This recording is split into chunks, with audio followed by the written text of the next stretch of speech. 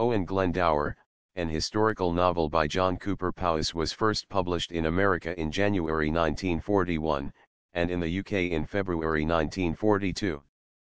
Powys returned to Britain from the USA in 1934, with his lover Phyllis Plater, living first in Dorchester, where he began Maiden Castle. However, in July 1935 they moved to the village of Corwin, Denbighshire, North Wales, historically part of Edirnean or Edirnean, an ancient commata of medieval Wales that was once part of the Kingdom of Powys, where he completed Maiden Castle, 1936. This move to the land of his ancestors led Powys to write this, the first of two historical novels set in this region of Wales.